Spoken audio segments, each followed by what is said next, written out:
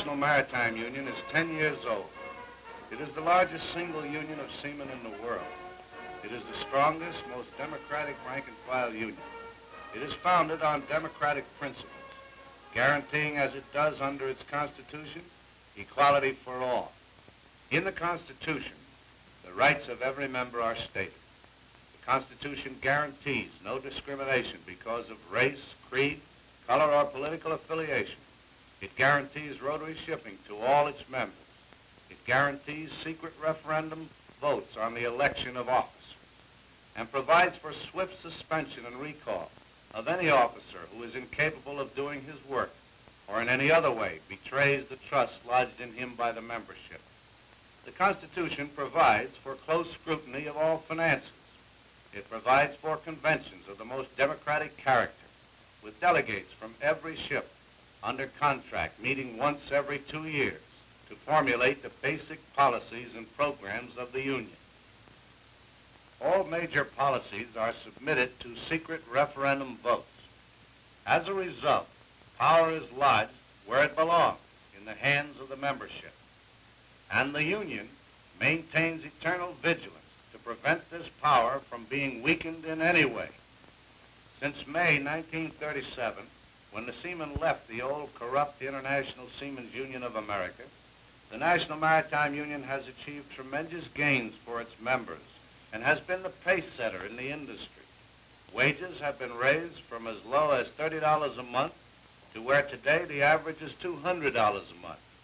The work week has been reduced to 48 hours at sea, with overtime Sunday, and 40 hours in port, with overtime for Saturday and Sunday. Living conditions have been changed on most ships. The old forecastles, with many men, have been changed to modern, well-ventilated, comfortably equipped rooms. To achieve greater gains, to which the seamen are justly entitled, there is still much work to be done. And one of the principal methods by which greater gains can be achieved is through working unity with all the other legitimate maritime unions. The NMU has a fighting program. It sums up to 1, 40-hour week at sea and in port. 2, guaranteed annual wage. 3, increased manning scale of all departments. 4, wage increases to take up the slack of rising prices and to still further improve our living standards. 5, extended vacations with pay. This program, in my opinion, can be achieved. It can be brought about much faster, however, if united action can be developed among all the unions. How then can united action be developed? First, the NMU will develop meetings between the unions, namely the National Maritime Union, the SIU-SUP, the MFOW, the ACA, the ROU, the MMP, the MEPA, the ILA, and the ILWU. At these meetings, the NMU will submit ideas and programs that we believe all the unions can support. These programs, like the one I have just talked about, are conditions which all seamen want and which all the unions can support. It is true there are differences between the unions in ideas, in policies, and in methods. But surely there can be no differences on issues that are plainly of benefit to every seaman that sails the ships. Out of such meetings, there can be developed programs of action designed to bring about the greatest gains for all maritime workers. The NMU will not claim that its program is the only one.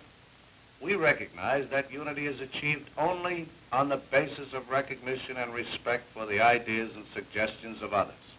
It would not be good for us to jam our ideas and suggestions down the throats of others. The best method is to pool our ideas and our programs and work out the best possible program of action. There are other important questions facing the union and the industry, and in fact the entire labor movement in America. On the political front, the labor movement is fighting for its very life. The most reactionary Congress in our history has passed a law that aims to crush all unions, wipe out gains, and place the yoke of slavery on all the working people of America. Unity of action in the face of this law must take place between the AFL and CIO. It will take place if the rank and file of all the unions unite and fight to wipe out this first step towards fascism. Thus, all of us in the maritime industry must work to develop unity between all the unions in our industry. This, I believe, is how it can be done. Unity cannot be achieved by phony affiliations or by paper organizations. Unity can be achieved by the unions working together, first on small questions, and later working together on the bigger problems, by a mutual respect between unions for each other, by a willingness on the part of all the unions to make some concessions on behalf of all the seamen, by remembering that the officials of these various unions have been elected by the membership and enjoy the respect and confidence of the membership. But the main program of unity and common action must be carried out by the rank and file of all the unions. This was proved in September 1946, when the membership of every maritime union respected and supported the picket lines of others. This was working unity in action, and the membership of the NMU can develop more of this by going aboard the vessels in foreign ports that are under contract to the other maritime unions and discussing with these seamen the need for common action by developing sentiments for close fraternity based on mutual confidence and trust. In this way, the membership of the maritime unions can break down any antagonisms that may exist. Unity on all issues is now a burning necessity. As a result of united action, the dream of all maritime workers can and will take place. The building of one powerful national organization, having within its ranks all the maritime workers.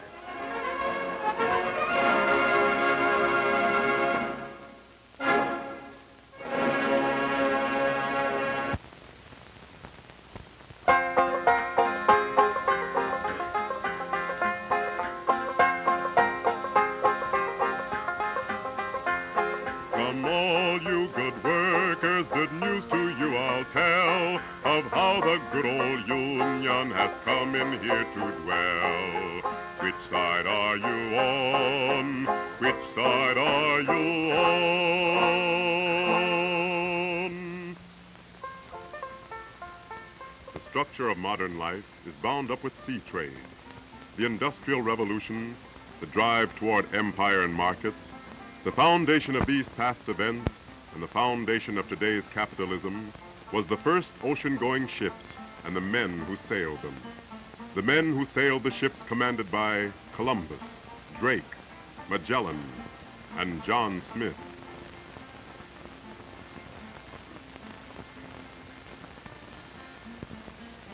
The world changes.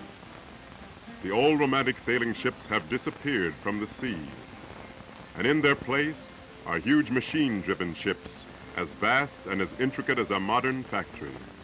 The ships have grown and changed, and the men have grown and changed. Together, they have changed the world. The ships are like floating factories manufacturing transportation. The men, seamen, longshoremen, harbor workers are a leading sector of the industrial working class.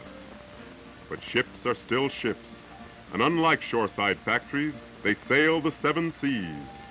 And unlike shoreside workers, seamen don't leave their factories when the day's work is done. Imagine working in a factory, and then when you're finished with the day, eating in that factory, and then going to bed in that factory. Imagine making a factory your home, where any time, day or night, the boss can stick his head in your door and order you out on deck to work. Try it for a month or so, and then you'll begin to understand some of the romance of the sea. Men like these sailors on deck and their buddies down in the engine room, and the men of the steward's department, these men and their officers kept the ships of democracy sailing through 5 years of submarine-infested waters. For 5 years, the 7 seas were a watery no-man's land. For 5 years, the seamen faced the full fury of the fascist gangsters, the strafing, the bombs, the torpedoes, but the seamen could take it. Bombed and torpedoed seamen shipped out again and again. They kept them sailing until victory. 6,000 seamen were killed in the war. but you can't live on metals. Ships like this were the lifeline of the war. Built by the taxpayers' money, they were operated by private ship owners. The taxpayers paid money, the seamen paid in blood, and the ship owners reaped the profits. The ship owners took no risk during the war. The risks were taken by the seamen who manned their vessels. The ship owners were amply protected by government insurance. By the end of the war, 570 American merchant vessels were lost due to enemy action. The seamen were given watery graves. The owners collected insurance from the government. The longshoremen load the ships. Coffee Ann may mean donuts to most workers. To longshoremen it means the longshoremen's coffee is served to them on 1,280-pound sling loads. And when you're finished with this one, why, there's always another one waiting. Foodstuffs, clothing, medical supplies, medicines, raw materials. In fact, anything of material value is handled daily by longshoremen working cargo. They load the ships with products coming from the length and breadth of America. Huge crates, boxes, packages and bags from Detroit, Chicago, St. Louis, Hoboken, bound for Cape Town, La Havre, Liverpool, Buenos Aires, Java, Shanghai. Everywhere that ships can go, everywhere that people buy or trade.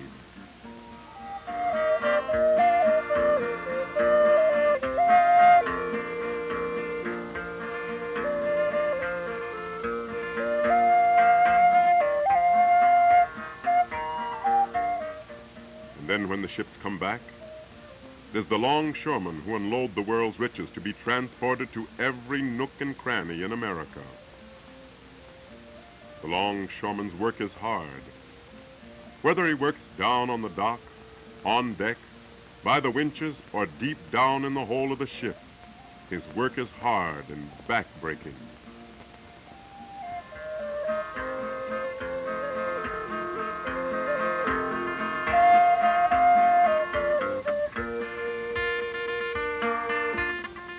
Longshoreman's work is dangerous, too. A slight mistake, a cargo whip breaks and 1,000 pounds of cargo go hurtling down into the hold.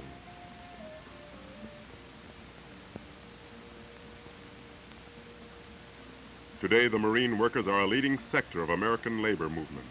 The seamen, the officers on deck and below, mate and engineer, radio operator licensed by the government, responsible for millions of dollars worth of property and lives of the crew and passengers.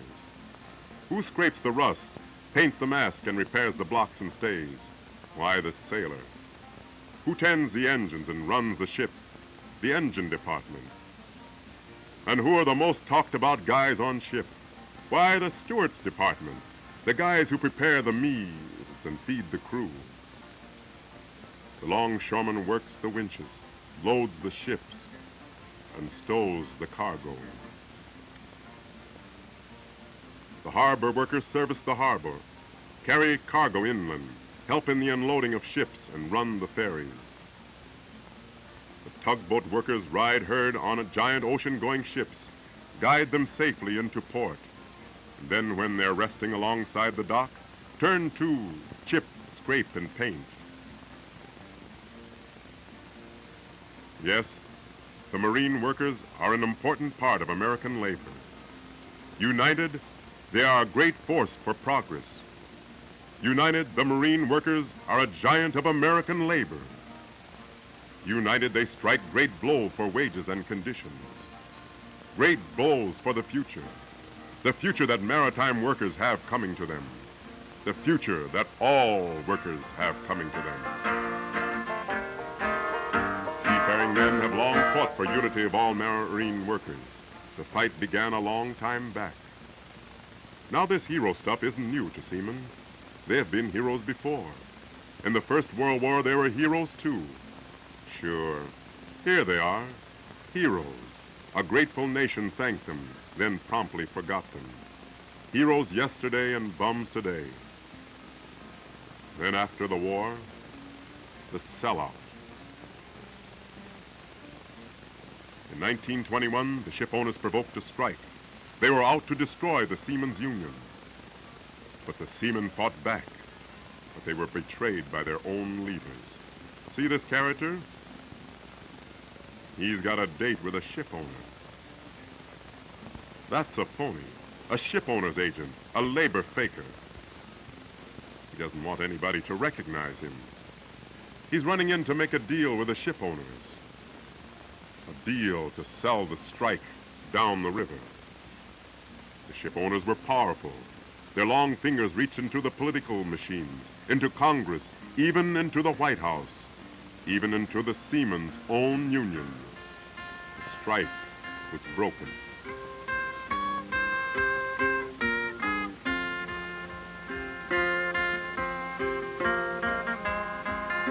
Conditions became worse.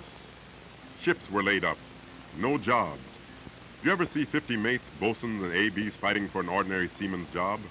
Oh, that's a hell of a sight to see. Things will get worse if we let them. Things will get better if we make them better. Immediately following the strike, wages fell. In some cases as low as $35 a month for ABs. Hundreds of ships were laid up. Business was at a standstill. The ship owners even went so far as to invite seamen aboard ship to work away at wages at 1 cent per month. Because the going was so tough, many seamen had to accept this offer. Then when they got aboard, they were given rotten food, a filthy place to sleep, and were promised the first paying job. Things will get better if we make them better. If we make them better, fellow worker. Yeah? What the hell can I do? I've been on the beach now for 4 months. Been getting my coffee and donuts. Yeah, been getting my coffee and donuts praying in the missions. Doing my sleeping on park benches. What the hell can I do?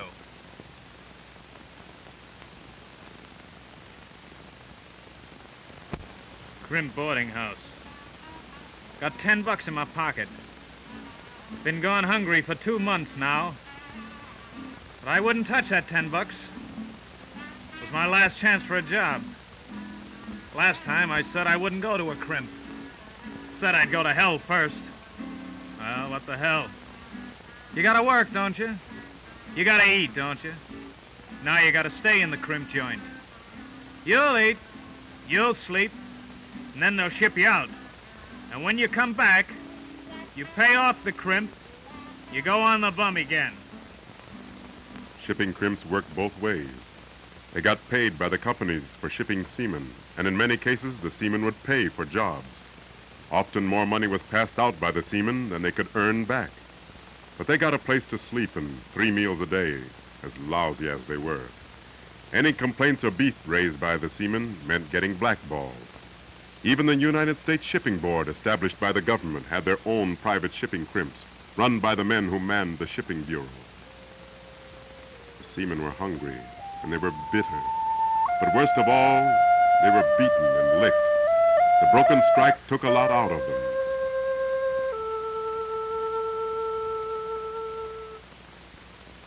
But no matter how tough the going gets, there are always guys with guts to fight. That's right, brother. Hand out those leaflets. See to it they're read, too. Fight. Fight to abolish the ship owner's vicious hiring system. The shape-up. Worker pitted against worker. The shape-up.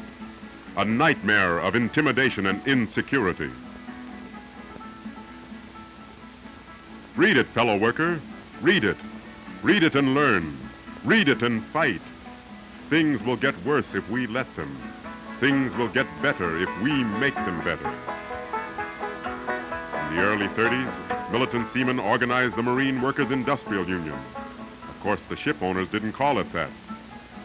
They just called it the Red Union. Why? Well, take a look at that program. Better wages and conditions. Unity of all marine workers. Lots of subversive stuff there. Un-American, too.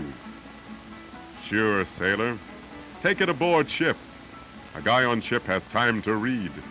Time to think things out. But in those days, there are lots of rats and informers aboard ship. If you wanted to have a little meeting and talk a little union with some of your shipmates, you had to find some place where the stooges wouldn't come snooping around. Down in the forepeak in the rope blocker was a good place, provided the guy on the bow lookout would warn you if some phony came prowling around. It took men to do the tough, hard job of organizing in those days. Men such as this one, telling the boys the score about industrial unionism. Seamen and longshoremen need a union that fights for them. A union that doesn't divide the worker by playing one against the other on the basis of craft or color or religion or political beliefs. A union that is run by the seamen and the longshoremen themselves. The boss comes a-tumbling down. Well, the union fights the battle of freedom, freedom, freedom. Yes, the union fights the battle of freedom, and the boss comes a-tumbling down. The big struggles were just ahead. At midnight, May 1st, 1934, Negro longshoremen in New Orleans stood up strong and solid. They went on strike. In a week, the West Coast shoremen went out. A great general marine strike was on. Longshoremen, seamen, mates, skippers, teamsters, everybody out. Craft lines broke down. A powerful united front of seamen and longshoremen were hammered out. The ship owners used the strong arm of the government and called out the militia. Our answer, the marine workers said, must be a general strike of all workers. It was a tough and a long fight, and a lot of good guys got killed and never tasted the fruit of their struggle. Yes, it was a tough strike. On July 5th, the day after Independence Day, the day after the day we celebrate the rights of liberty, life, and the pursuit of happiness, the day after the day became Bloody Thursday, the Battle of Rincon Hill. The cops threw in everything they had that day. Riot cars, bombs. Their rifle threw burning lead into the strikers.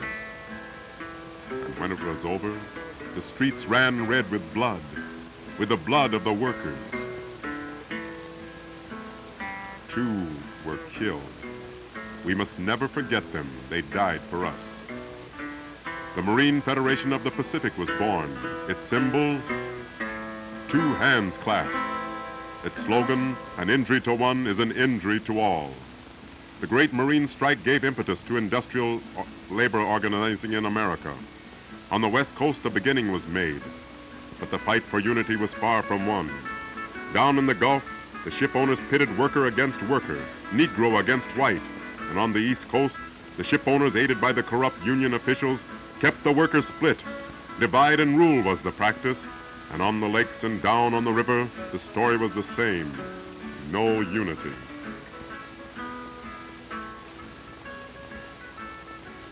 But the seamen were on the march. They had learned aplenty and they were moving fast. The Marine Workers' Industrial Union proposed a merger with the ISU. Forward to Marine Federation on the East and Gulf. But the ISU officials turned down the proposal. We don't want to work with Reds, they said. Maybe, the rank and filers said, they only want to work with the ship owners. What about the rank and file? Do they have the red horrors? Well, I'll tell you, bud. The only kind of horrors I've got is those pork chop horrors. Then to hell with phony officials.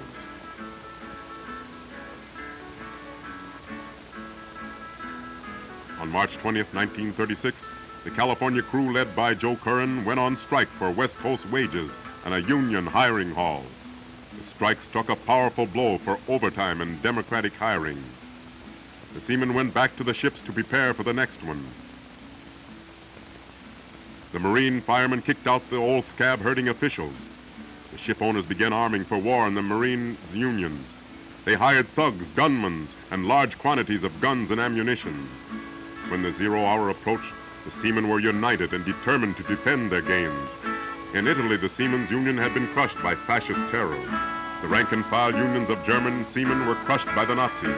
The seamen of America clenched their fists and swore they would not let it happen here. After long maneuvering, the second great waterfront strike began on October 30th, 1936. the waterfront was at a standstill. A patrol was established by the workers to prevent violence. The San Francisco waterfront was never as obedient of law and order as when the workers themselves guarded the front. Then the strike became national. With the start of the 5th week, the strike called on the West Coast spread to national proportions.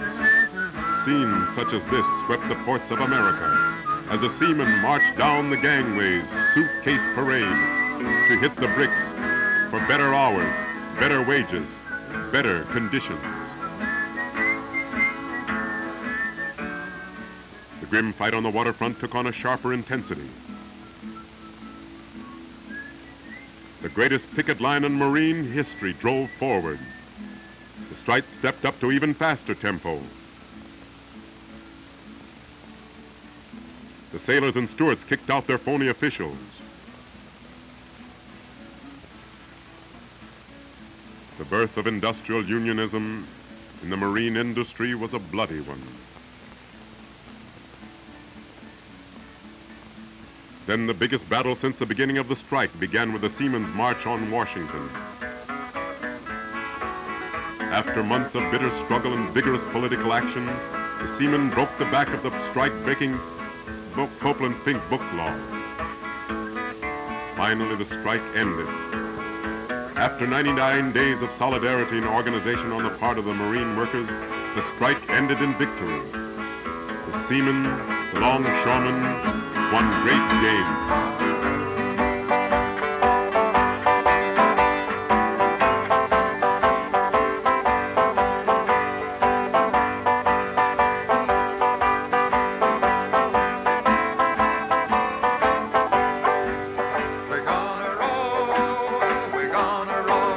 The mighty fist of unity smashed through the ship owners and marine workers' unions.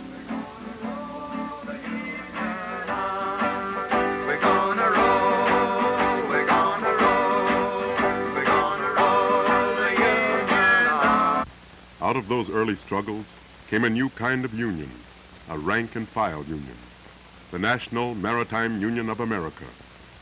Democratic shipping was established through the rotary hiring system. The first man registered is the first man to ship.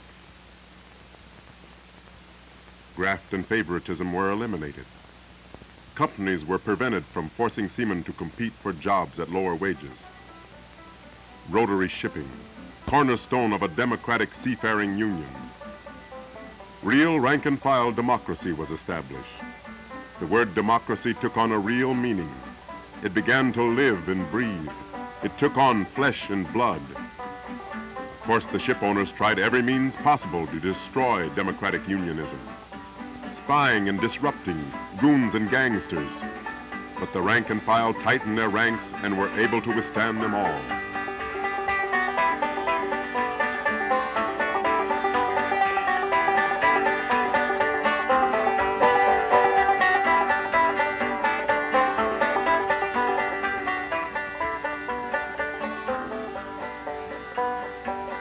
The union made a new life possible for the seamen. Better wages, better working and living conditions, made it possible for a seaman to marry, have a family, make a home. Before the union, marriage and a family were an economic impossibility for the seamen. The seamen marched forward. They were second-class citizens, but now they fought to be first-class citizens.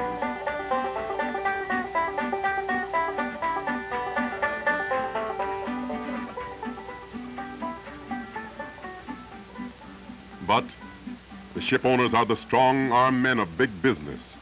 The ship owners are still trying to kick the waterfront unions around, and the fight against the ship owners goes on.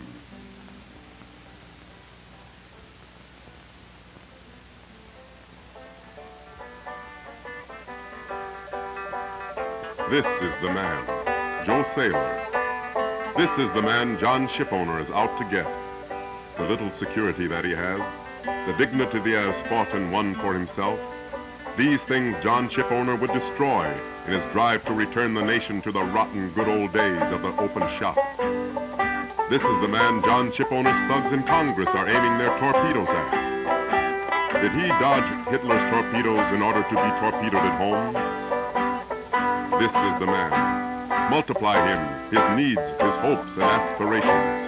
And you have not one man, but many men, the maritime workers. The sum total of this multiplication is unity. The fight for unity has come a long way. The wage struggle in June and September 1946 mark a new level of unity. But the fight for maritime unity is far from won. But it will be won. The fight for unity will be won. Joe Sailor goes forward. He may stumble a little. He may even be forced back a bit, but not all the ways. John Sailor is marching forward, and the fight for maritime unity will be won, because it must be won. For the only guarantee of a decent future of all people is the unity of all labor.